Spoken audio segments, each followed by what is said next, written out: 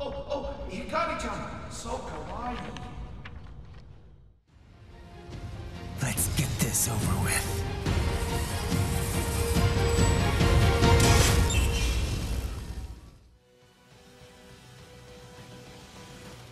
Metal Gear Rising: Revengeance is an interesting title. It aims to take the Metal Gear series and pair it with the insane combat that Platinum Games is known for. Not only is this a peculiar coupling, but it's one that'll be hard to pull off right. Thankfully, they've managed to do just that, at least for the most part. The combat in this game is great, and I love the idea of fighting the enemies of Metal Gear Solid 4 from this new perspective. All of Raiden's moves are smooth and satisfying to use, and it's such a breath of fresh air to play a game that actually requires you to react quickly to stay alive. It plays a little like Ninja Gaiden and a little like Devil May Cry, but at the same time it feels like its own beast. You'll have to learn how to implement your abilities effectively, just like those other games, and man are you given some awesome abilities to play with. Your main weapon is Raiden's high-frequency blade, which you can perform light and heavy attacks with, and as you play the game you'll unlock unique weapons that can be used in place of your blade's heavy attacks. These unique weapons are pretty inspired conceptually, and so are their movesets. Besides your basic light and heavy attacks, you can also use what's called Blade Mode, a system where you slow down time and chop your enemies to bits. Blade Mode's the feature the game pushes the most. During combat, enemies can be cut in Blade Mode to finish them off faster than it would take with just normal attacks. Though you'll need energy to use it, which you receive by attacking enemies or ripping out their fuel cells. Ripping out fuel cells also regenerates your health, so it's a very useful feature when you're getting demolished during battle. Many enemies can't even be cut in Blade Mode until you've hit them enough, and they won't die from just losing an arm or leg. This is something I really like about the game. Enemies will actually change how they attack based on what parts of them you cut off. If you cut off an enemy's arm, they'll try to kick or ram into you. If you cut off their legs, they'll still nip away at your feet or try to shoot you. Other things like the guns on the top of a gecko's head can be cut off, disabling their use. On higher difficulties, cutting off body parts becomes more important, as you'll want to disable certain attacks as soon as possible to tip things back in your favor. Speaking of higher difficulties, this is the first game in a long time that I've wanted to beat on higher difficulties. The scenarios become more interesting because they throw different enemy types at you more often at the same time. Right now I'm going through very hard, and after that I'll tackle Revengeance difficulty. Other than being a nice challenge, I still have weapons to unlock. Yeah, the game has a decent amount of unlockables, including costumes and weapons. You can unlock different high-frequency blades as you find the various collectibles in the game. They all have different properties, and some even have special effects. The high-frequency machete that you unlock by collecting 10 data storage devices has a shorter range than your normal blade, but you attack much faster with it. I've really gotta hand it to Platinum for the quality of animations on Raiden. They did a fantastic job creating detailed and complex animations that don't get in the way of combat. Raiden will constantly be catching his sword with his feet and tossing it back into his hands while you're fighting, and I'm impressed they were able to do it without it looking weird. The look and feel of combat also benefits greatly from the game running at 60 frames per second. The animations on the polearm weapon deserve praise as well. The game could have benefited from more interesting environments. There are a few that stand out, but a majority of them are pretty bland. It is nice that you can cut parts of the environments to pieces, which never gets old, but at the same time, there's no real point to it, and the pieces vanish almost immediately.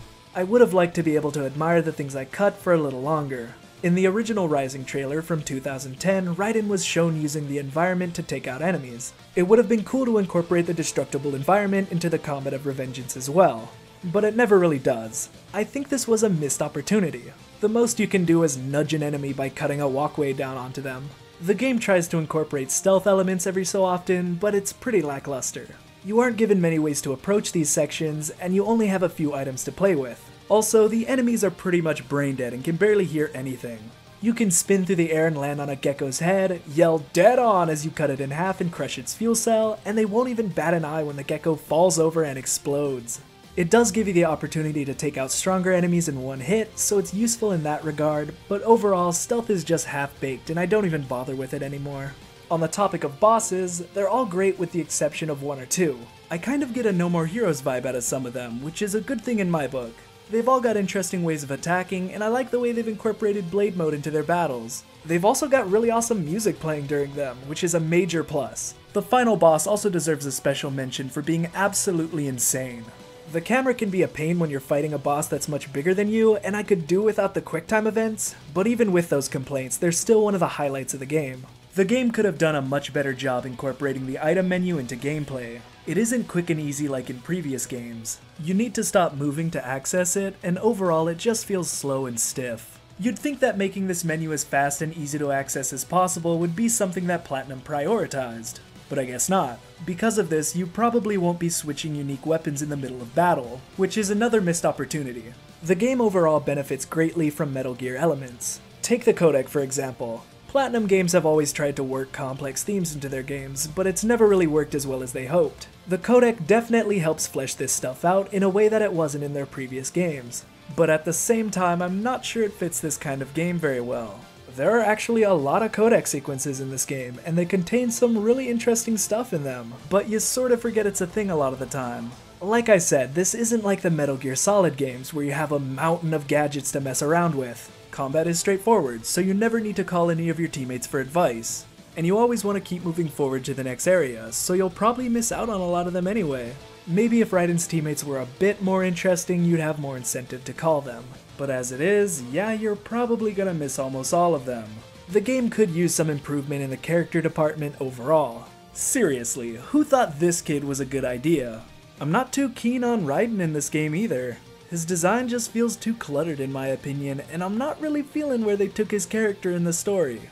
You probably already know this, but the original Rising was meant to take place in between 2 and 4, and I think that would have been a better time for him to explore the aspects of Raiden's character that this game does. It's not that big of a deal though, because the gameplay more than makes up for whatever shortcomings the story has. That's pretty much the way it is for all Platinum Games titles.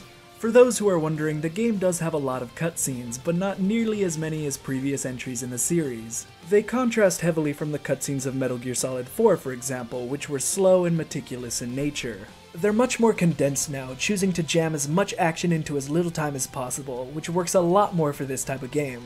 Overall, Revengeance is a solid game.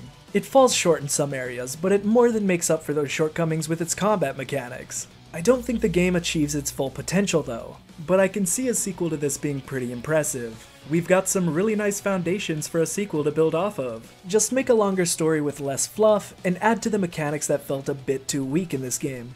That said, what we have here is definitely worth a look if you're into this genre, or just like the Metal Gear series.